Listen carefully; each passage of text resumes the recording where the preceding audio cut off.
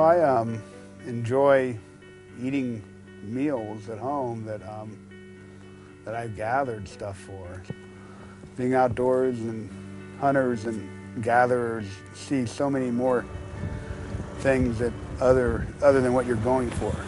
It's more the whole experience that I like, and then having something that naturally is good for you, that has not been, fed anything. It's just been grazing in the forest. It's real good ingredients to eat, So I enjoy the final product in the freezer.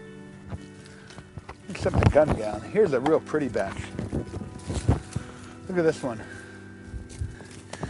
Anything that tastes so much like the earth and everything, like these when you eat these, they taste like they come right from the earth and the soil, and you get that good, rich soil taste, and it sort of brings you close to the earth. And that's sort of the thing about being a gatherer or a hunter. And when you taste something that tastes a little earthier or a little more substantious and reminds you of where it comes from, it means a lot more. And I try to do that with my wines, is to have a sense of place with each zinfandel I make.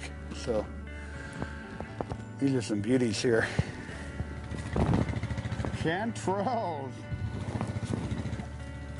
Well, these Goldens, they have a smell of apricots, like, apricot fruit, fresh picked.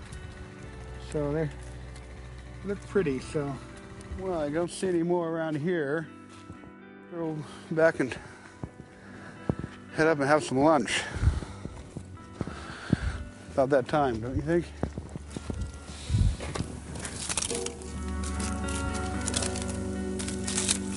Well, this salmon is frozen. I caught it fresh up in Alaska and froze it from the Kenai River. It's sockeye salmon. Put in a little bit of that olive oil. These are venison loin chops, the loin, and they're in Missouri. These are from Missouri. They're whitetail.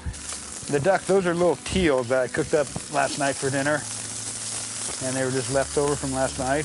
We had duck for dinner. And the pouch is a risotto made with mushrooms that I got earlier in the season up on the ranch, Pearly Ranch actually. They came from here, and they're Queen Bolitas. And then also in there is some, we got mushrooms, asparagus, shrimp in there, in the risotto.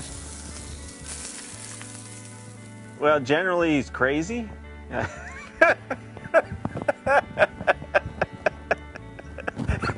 Now, up here at Pearly Vineyards, when Van comes up during harvest every year, I really don't know if he's coming to check the grapes or actually look for a buck.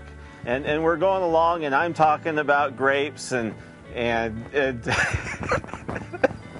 guess we're going along, and I'm talking about grapes and saying, look at how nice those look. And I look over at Van, and he's looking up the hillside somewhere off to the side saying, you think that deer has horns on it? I said, Van, let's get back to business here. Well, what really got me into making wine was that I was going to Chico State, and I lived in this house, and I could never have any beer left in the refrigerator. But I found out that if I brought a bottle of wine home, they didn't drink it. The reason I like Zinfandel is because Zinfandel is a variety where a lot of families have been growing it for many generations, and it goes from one family to the next, and it's not, there's a lot of down-to-earth people who grow Zinfandel. So, and what I like to do with it is I like to think I tame it down. It's a very fruity, very outgoing variety, and I like to think I tame it and make it where there's a lot of layers of different flavors in there. And that's what I really appreciate, because my Mendocino Zen is, I'm an avid fisherman, hunter, and I do eat a lot of salmon. Like today you saw some salmon on the plate. I want it to go with grilled salmon. I want it to go with, a halibut dish. I do a lot of halibut dishes now, and I put mushrooms and add things to them. And because I go up to Alaska and I catch halibut every year, and I always would, can add a little spice, add little things, and next thing you know, it's a red wine dish.